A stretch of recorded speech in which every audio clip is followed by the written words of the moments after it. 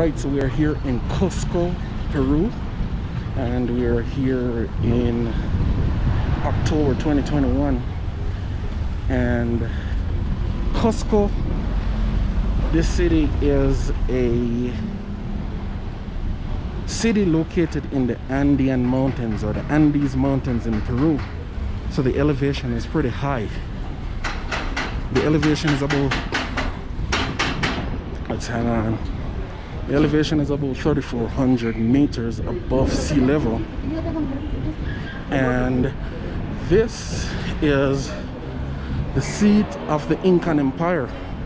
Those of you who may have studied a little bit about the history of the native peoples of the Americas, you have the Mayans, the Tainos, the Incas, the Native Americans, the Caribs, and so on. Well, this is the seat of the Incan Empire, and it was conquered by the Spanish. You can read the story of Francisco Pizarro. He pretty much conquered the Incan Empire, and the reason why Pizarro came to Peru in the first place, and Cuzco, and Cuzco in particular, was because of gold. He heard that there was gold in Peru and in Cuzco in particular, and he essentially captured the Incan chief, if you want to call him that, Atahualpa, I think his name was. And look at that llama over there. He captured the Incan chief and pretty much held him captive and asked all the people, the Incan people, told them, in order to get your chief back, you're gonna have to bring us gold. And Atahualpa was in agreement with it. Not today. So we are actually here at the Plaza de Armas. And we're looking at this square here. Was actually twice the size of what it is right now. I think it's probably one of the most beautiful places I've seen. But this was where a lot of Incan rituals took place historically. This is where they would come and pray to their gods. Of course, it has been decimated because it was, conquered by Pizarro, and they built different buildings here. So the square was actually twice the size of what it is right now, but it's still a very beautiful square, and you can see a lot of Incan culture here. So as I was saying, with Atahualpa, which was the Incan chief, he was in agreement with them bringing gold to the Spanish, so that he could be free. So it turned out, though, that long and short of it, Pizarro still ended up killing Atahualpa and stealing all the gold. He melted the gold and put them in bars, and may have shipped them back to Spain, because he and his brother Hernando Pizarro got the rights, or the right from the Spanish government, to do an expedition in Peru to seek gold. So it's a much longer story than I've just given, but because of the fact that people might be walking up to me and trying to sell stuff, not today. Oh, it's okay. Yeah, people might be walking up to me trying to steal stuff. It's kind of messed up my train of thought. But the whole story of Francisco Pizarro It's pretty interesting, you know. Definitely can read about it. But for now, you know, until I have time, I'm just gonna walk around. Until I have time to tell the story a little bit better, I'm just gonna walk around and look at this square. I mean, you can look up in these mountains. You see settlements up there. It's a pretty big city, and you know, a lot of tourists here all the time. You know, it's a main square that people come and walk around. You know, lots of restaurants and bars around too. You know, and people are always trying to sell stuff.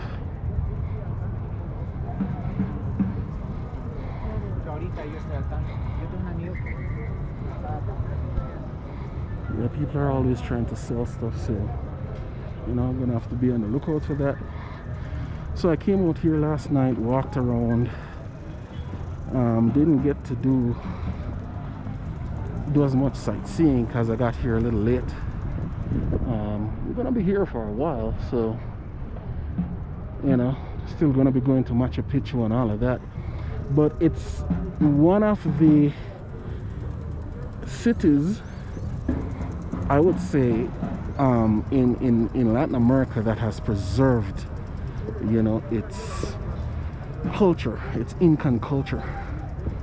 You know, Incan culture is very prominent, and we'll be doing some Incan tasting as well, tasting some Incan food.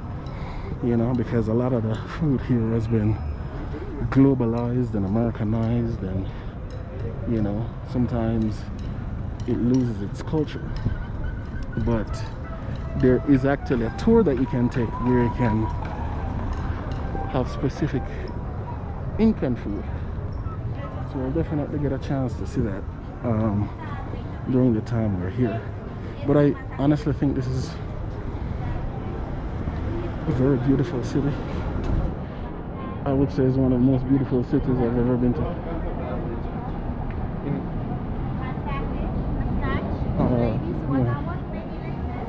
Yeah. So a lot is being offered around here too. A lot of the Incan fabric is being sold. You know, there's definitely a lot to buy around here.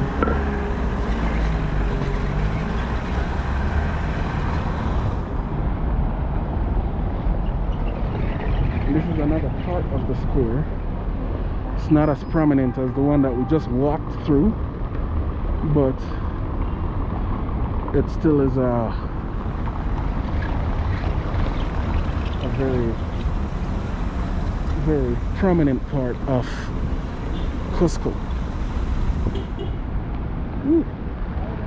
So you see the cobblestone roads here. You see that's a lot around here actually.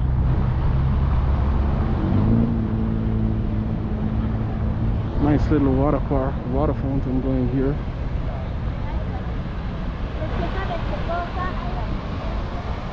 You know, people are peddling their wares, selling what they're selling.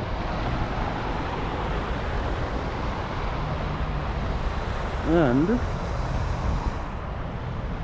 think I want to walk down here because it seems like there's a little bit more going on. But yeah, I would say if you're coming to Peru, I would definitely put this city as one of the top cities to visit. Because in Lima is a nice city and everything. It's a nice big city, but it doesn't really have much of the culture going on there. In Cuzco here, you'll see a lot of Peru culture and Incan culture, and even in Peru, in Lima, you see the Inca farmer, you see Inca Cola. So you know they have branded their tribe, really. The Incans have branded the pharmacy, they've branded the, you know, a soft drink or a pop, call it Inca Cola. And there's even a, oh, not today. And they've even, wow, look at this building. They've even branded their, I said soft drink, they've branded their pharmacy. And, you know, they've maintained their culture a lot. And, you know, somebody has to respect that. Now, I do see that Roman Catholicism is very much prevalent in this culture. I mean, it's pretty common in Latin America in general, but you know, it is common here in particular. You know, I've seen Roman Catholic rituals going on, you know, a lot while I've been here. So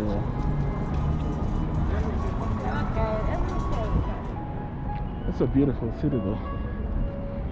It's a really beautiful city.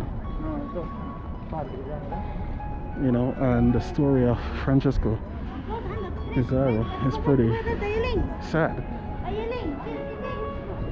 Some of the things that happened, but it is what it is. Oh, not today, sorry.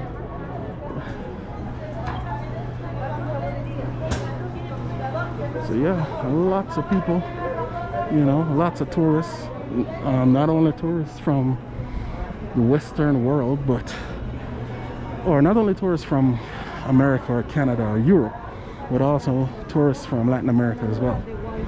So you notice a lot of people from Colombia, you know, Brazil, Ecuador, because those countries share border with Peru. Oh, not today. Sorry.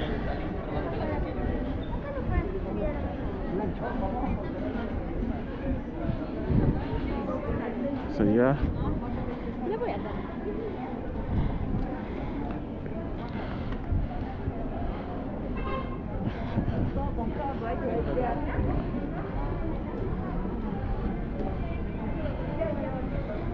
Yeah, it's a very Christian society. As you can see, sometimes you'll see people praying in front of the statue of Jesus or the statue of Mary here. Yes.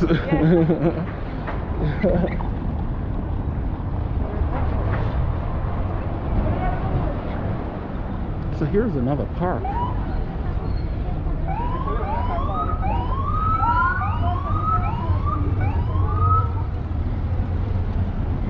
And I have to look what this park is about. Hang on before I walk out into the street.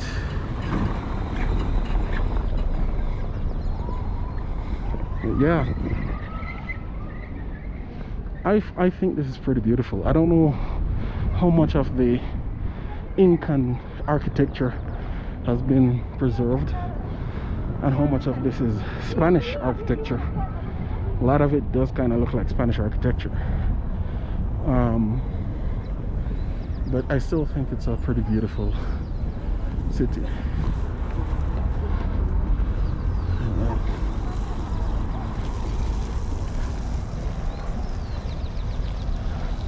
There's a lot of people selling, a lot of people chilling out and doing what have you, eating, texting, and more. So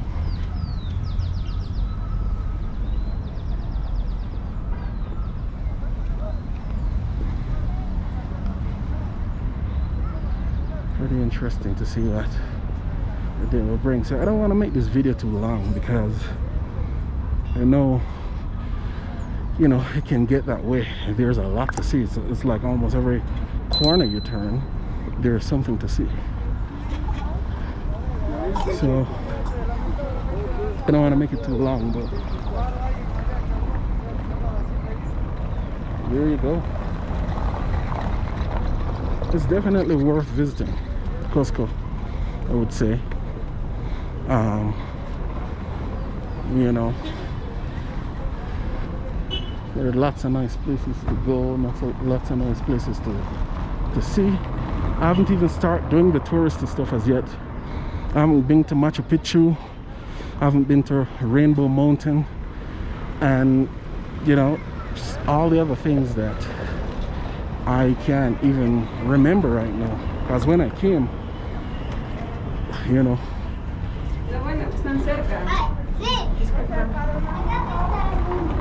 when I just came, I got shown a lot of things to do. Like, you pretty much can't run out of stuff to do here. And it's funny, like, you notice a lot of people are wearing kind of winter clothes, kind of the thing in Lima. To be honest, at night it's kind of chilly. In the morning it's pretty cold, but it's not really cold. You can get away with wearing a t-shirt here. It's not that cold, you know. But I mean, their culture is their culture, you know, and a lot of them wear heavy jackets, and that's just what it is. For me, it feels pretty hot to me, but it could be because I'm walking a lot, you know. Because I'm walking and I'm moving, then I get a little hot. I'm still here. I'm just trying not to focus on myself and focus on the sights and the sounds. But it's pretty hot, you know. It's not as cold as people will have it, you know. But yeah, you can get an idea of what, you know, the city is typically like on a Thursday. I mean, trust me, there is a lot more. There is a lot more to see. This is really just a small part of the city.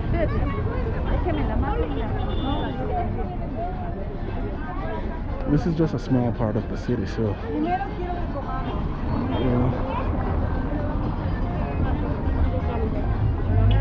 this is by no means an overarching view of the city, but it's something.